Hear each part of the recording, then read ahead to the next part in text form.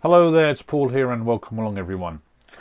Recently on several of my projects I've been using shellac as a finish, and I've started using it in a slightly different process to what I've used in the past, and probably not really the conventional way of using it. So I thought I'd do a little bit of a talk about shellac. Hopefully you can see here, certainly on one of my recent projects, really the shine that you can actually get off this, and you've still come up with a really nice smooth finish.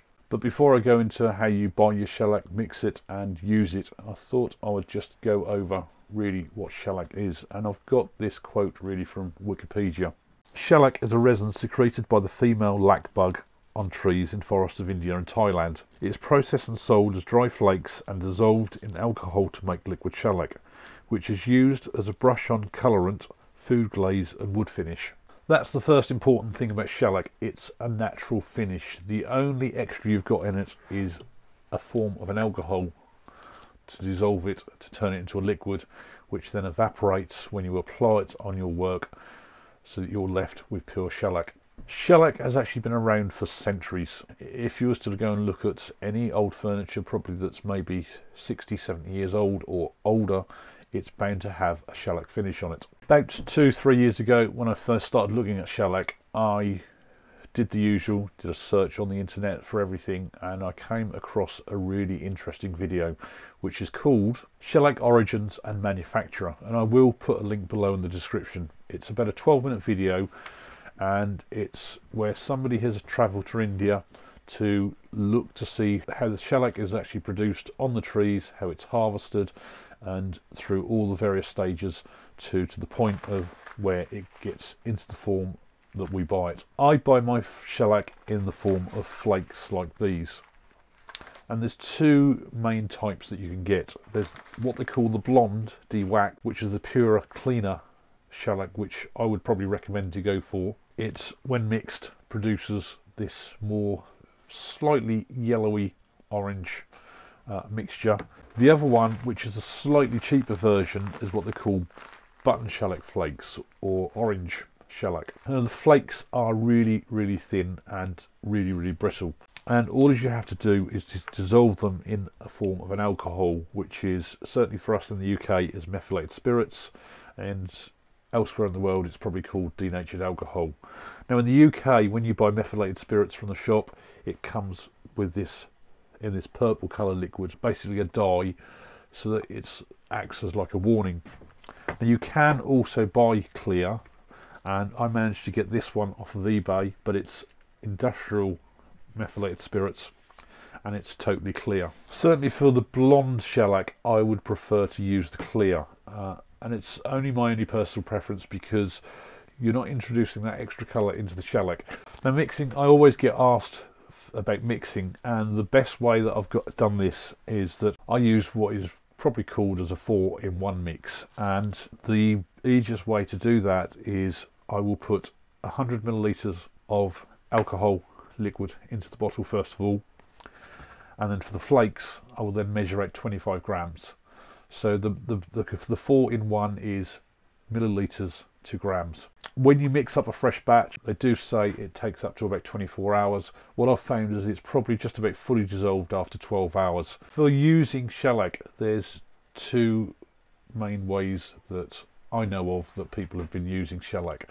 The first is French polishing, which is the process which has been around for centuries. Last year I made a segmented clock which was out of this Paduke and beech, and I did the shellac finish on it, and if you were to look at this really closely, it is really smooth.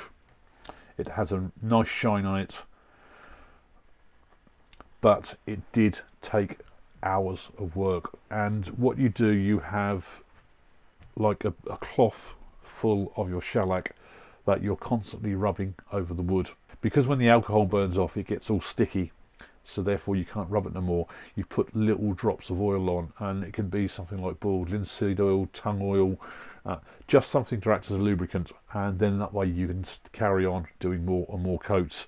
And what you're doing, you're slowly building up the thickness of shellac on your work by fractions of a millimetre at a time. And the reason for doing it that way is that you always end up with a really, really super smooth surface and an even surface, which is more important. I'm certainly no expert at French polishing. Certainly go and watch some other videos on how to do French polishing properly. The main one that probably wood turners know of is something called shine juice. Now what shine juice really is just a mixture of your shellac mix and an oil. And again, the oil is acting as a lubricant, and it's also acting as that final shine on your work. There's various videos out there for mixing up shine juice. Some say that you should have a third of your shellac mix, a third of alcohol, and a third of oil. Adding the extra alcohol in really depends on what strength your mix is. If you've already mixed this up at a lot weaker level, especially like an 81 mix, so that you would use, say, like 200 ml of alcohol and only 25 ml of the shellac flakes, then you certainly wouldn't want to add any more alcohol.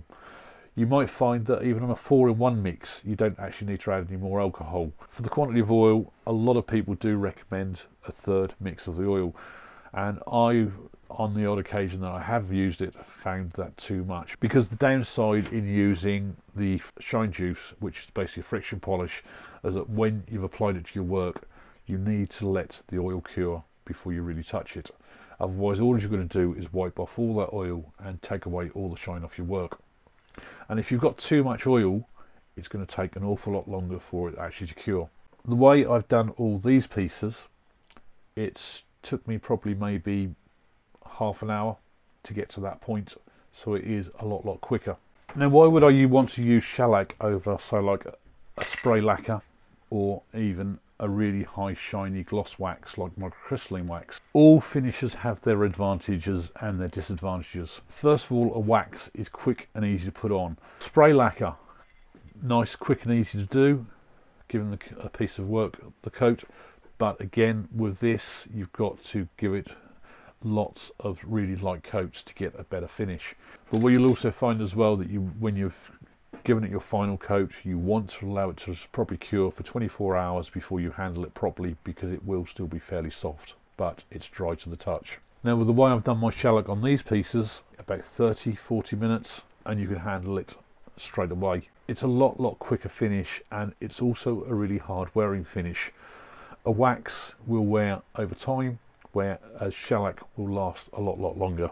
I now have a piece of oak on the lathe here, just to give a demonstration of how I use the shellac. And all I've done is I've gone over this section with the skew just to smoothen it out, and also use the skew just to face off the end here to get the end grain as smooth as possible. I've sanded it through the grit through to 600. Now, it's not essential, but what I've done is I've given this 2 coats of sanding sealer and sanded back with the 600 grit paper in between.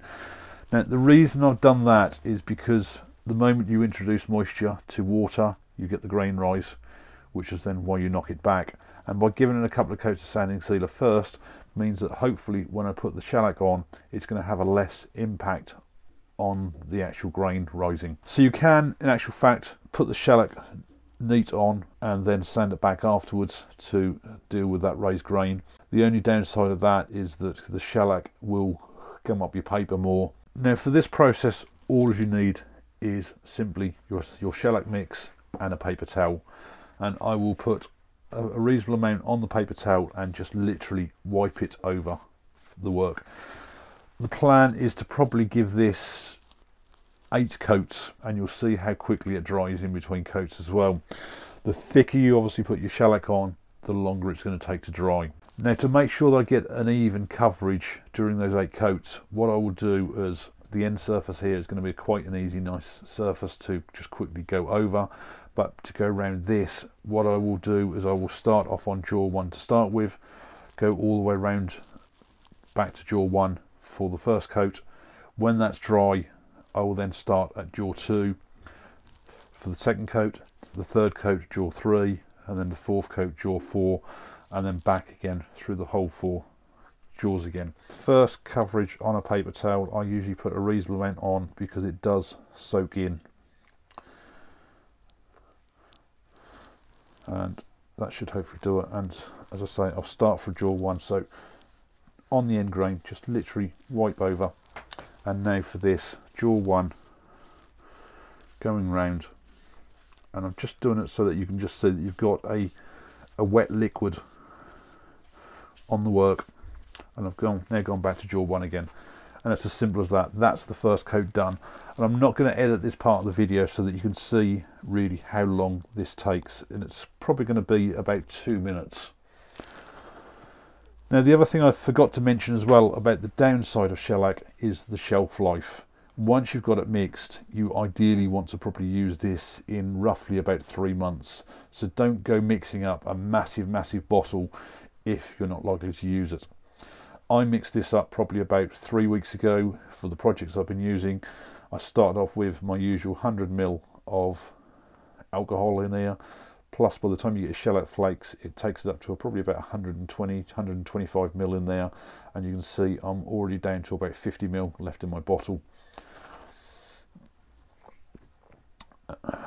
So hopefully, I mean, you can touch the work, just gently touch it, and I can see now that is totally dry. That's how quick it's done, and that's probably certainly under 2 minutes, might be a minute. So for the next one, I'm going to move to jaw 2. I will add some more onto the cloth just to top it up a little bit, wipe it over the end grain, and starting at jaw 2 this time, go round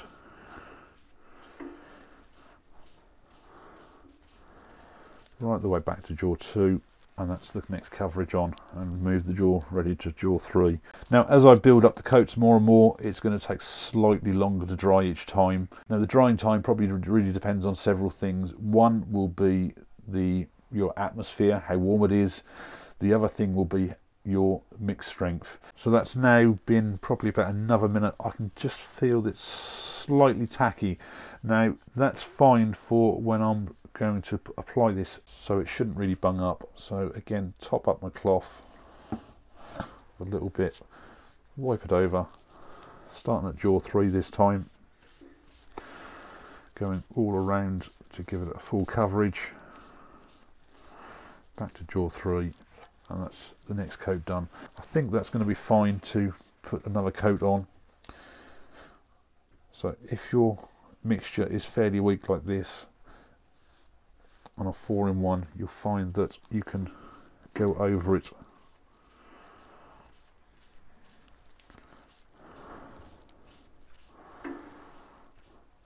so that's 4 coats gone on in probably about 4 minutes, but I think that should be okay again.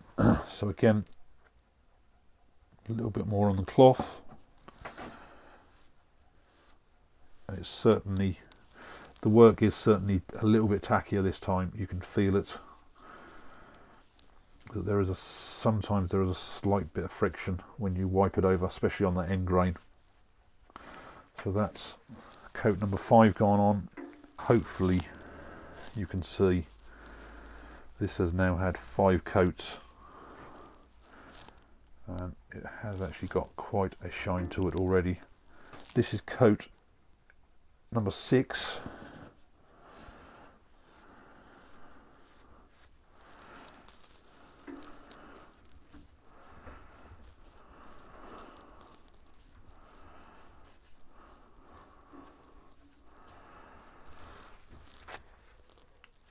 And what you'll find as well now is that when you get all the way back round to where you started from, that is already going off, and your cloth will really grab if you try and go over it. After about 6 coats now, we're talking about maybe about 2 minutes drying time for the mix I've got and the environment I'm in. That should be dry enough now for coat 7. So a bit more on the cloth.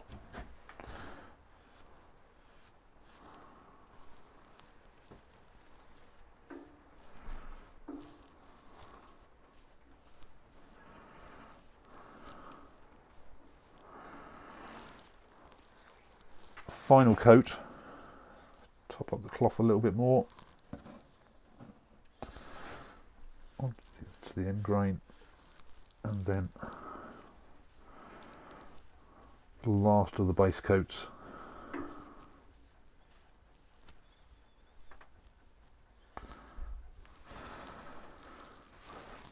So that has now had 8 coats in probably under 20 minutes.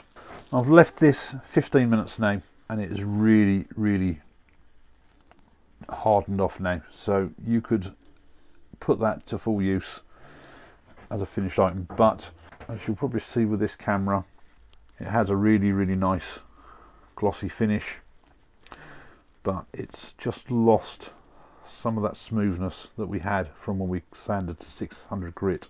So what I've got here is some 1200 grit paper, wet and dry paper. Got a small cup of water just to wet it in, and I'm only looking to do a gentle sand over this, just to smoothen that off again, and straight away you can feel on there the difference.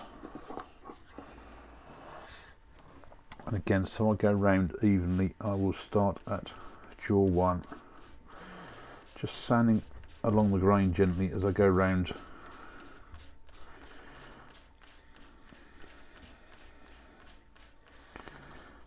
I'll just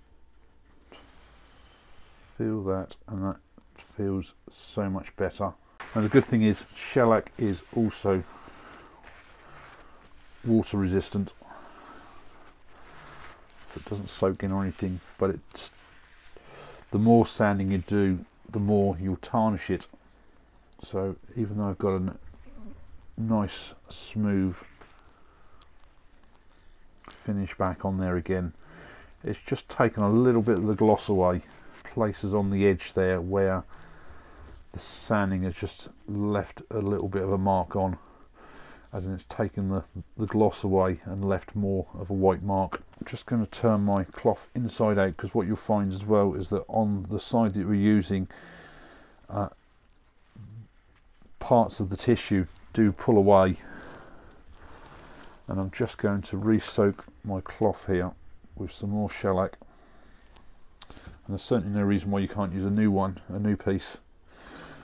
And I'm just going to give this one more once over.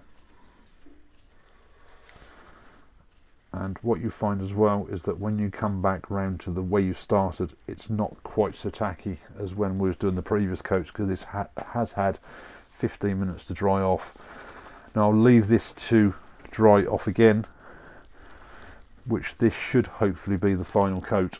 So I've left this now for probably 5 to 10 minutes, and it is now totally dry, really hard, and it's a lot smoother finish. I can still feel parts on here where the grain is, so you still get the texture of the wood, but it has come up. I mean, especially when you run your finger along the grain, it is really smooth. And just as a final thing, I mean, you can always now apply a wax polish over this if you want to, but just to make sure, I just take off any last little bits that might be clinging on there, say like from dust particles or anything like that. I'm just going to use a bit of a clean kitchen towel and just buff this off with the lathe spinning.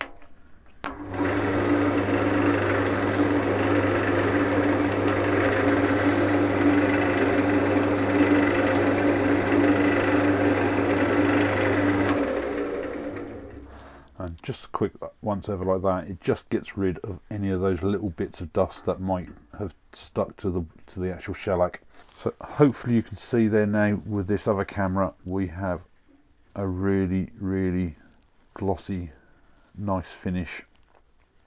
That has taken me probably about 30-40 minutes, and if I was doing a spray lacquer, which would probably be the equivalent to that for finish wise, after I'd done the first coat, I'd have had to have left it 20 minutes before I did a second coat, and then carry on doing another, probably a couple of additional coats, and leaving it 24 hours before I got to that stage. So hopefully you can see it's a really quick and easy method doing it this way. Now of course you can get more of a glass-like finish to it if you really wanted to. It would just be a case of doing more sanding and buffing.